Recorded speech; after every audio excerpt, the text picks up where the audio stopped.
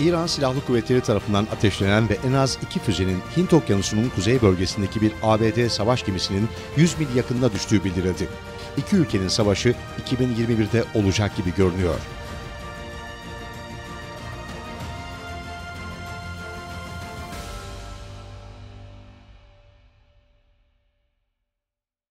İran Devrim Muhafızları Ordusu dün başlatılan füze tatbikatında Hint Okyanusu'nda 1800 kilometre uzaklıkta bulunan temsili hedefleri uzun menzilli balistik füzelerle vurdu. Fox News, İran Silahlı Kuvvetleri tarafından ateşlenen en az 2 füzenin Hint Okyanusu'nun kuzey bölgesindeki bir ABD savaş gemisinin 100 mil yakınına düştüğünü duyurdu. Dünya basınını sarsan haberdeki 2 füze detayının tatbikatta aynı zamana denk gelmesi yankı uyandırdı. Fox News, isimsiz bir ABD yetkilisine atıfta bulunarak her iki füzenin de USS Nimitz uçak gemisi grubunun 100 mil yakınına indiğini ve mermilerden birinin 20 mil uzağa indiğini bildirdi. İran tarafından konuyla ilgili yapılan açıklamada ABD yetkilileri füzelerden en az birinin ticari gemiden 20 mil uzağa indiğini ancak gizlilik endişelerini gerekçe göstererek gemi hakkında daha fazla ayrıntı vermeyi reddettiğini söylüyor dendi. İsrail televizyonu Kanal 12, Orta Doğu'da buzları eritecek bir iddiayı gündeme getirdi. İddiaya göre Trump'ın iktidara gelişiyle birlikte çöpe attığı İran'la nükleer anlaşma Biden tarafından yeniden gündeme alındı. Kanal, Biden ekibinin nükleer anlaşmaya dönüş için müzakerelere başlandığını ileri sürdü. ABD'de 20 Ocak'ta başkanlık koltuğuna oturacak Joe Biden'ın ekibinden bazı yetkililerin, Washington'ın 2015'te imzalanan nükleer anlaşmaya dönülmesi için İran'la müzakerelere yeniden başladığı ileri sürüldü. İddiayı gündeme getiren İsrail'in Kanal 12 televizyonunda yer alan haber herhangi bir kaynağa dayandırılmadı. Haberde müzakerelerin detayına ilişkin bilgi verilmedi ama Biden'ın ekibinin görüşmelere ilişkin İsrail yönetimini bilgilendirdiği iddia edildi. Ayrıca İsrail İstihbarat Servisi Mossad'ın başkanı Yossi Cohen'in ABD Başkanı Donald Trump ve Biden'ın ekibiyle görüşmek için hafta içi Washington'a gittiği de belirtildi.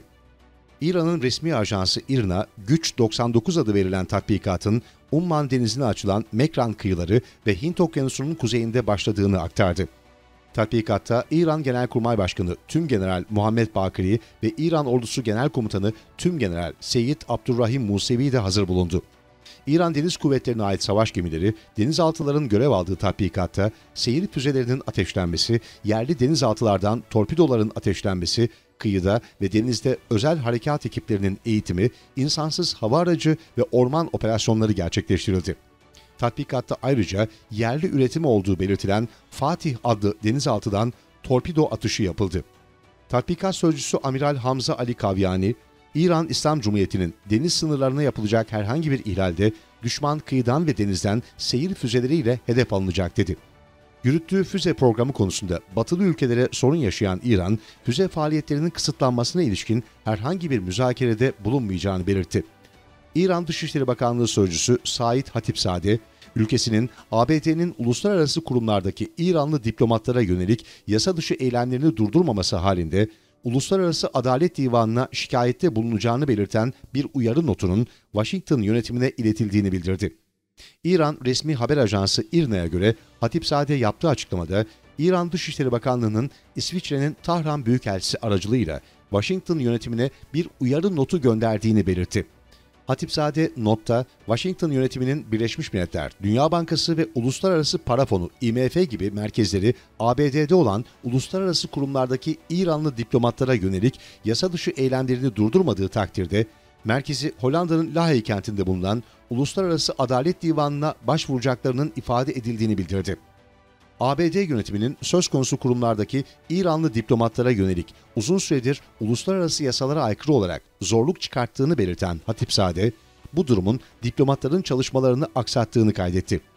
Hakkında ikinci kez azil süreci başlatılan Trump'ın acil durum yaratmak için İran'a saldırabileceğinin konuşulduğu bir dönemde Dışişleri Bakanı Tahran'ı hedef aldı. 20 Ocak'ta görevi devredecek olan Donald Trump yönetimi gider ayak yine İran'ı hedef alan açıklamalar yaptı. Trump'ın ekibinden Dışişleri Bakanı Mike Pompeo, önceki gün Ulusal Basın Kulübü'nde yaptığı konuşmada İran'ın El-Kaide'nin yeni üssü olduğunu öne sürdü. Konuşmasında Pompeo, El-Kaide'nin yönetim kadrosu Tahran'a taşındı. El-Kaide lideri Ayman el-Zevahiri de şu an Tahran'da. El-Kaide'nin dağlarda saklandığı Afganistan'ın aksine bugün El-Kaide, İran rejiminin korumasının sert kabuğu altında faaliyet gösteriyor, dedi. Bu açıklama tam da görevden alınması istenen ABD Başkanı Trump'ın dikkat dağıtmak için acil durum yaratmak adına İran'a saldırabileceğinin konuşulduğu bir döneme denk geldi. Tahran'dan bu sözlere anında yanıt geldi. İran Dışişleri Bakanı Cevat Zarif, Twitter hesabından yaptığı açıklamada, Küba'ya atama yapmaktan kurmaca İran ifşasına ve El-Kaide iddialarına kadar, "Sayın, biz yalan söylüyoruz, kandırıyoruz ve çalıyoruz Bey Mike Pompeo, berbat kariyerini savaş kışkırtıcı yalanlarla acınacak bir şekilde sonlandırıyor. Hiç kimse aptal değil. 11 Eylül'de yer alan teröristlerin hiçbiri İran'dan gelmemişti. Pompeo'nun favori Orta Doğu rotalarından gelmişti" ifadelerini kullandı. Görevden ayrılmasına günler kala Belçika ve Lüksemburg'a ziyarette bulunmayı planlayan ABD Dışişleri Bakanı Pompeo'ya bir darbede Avrupa'dan geldi. Pompeo, Avrupa kanadının tavrı nedeniyle ziyaretlerini son dakikada iptal etti.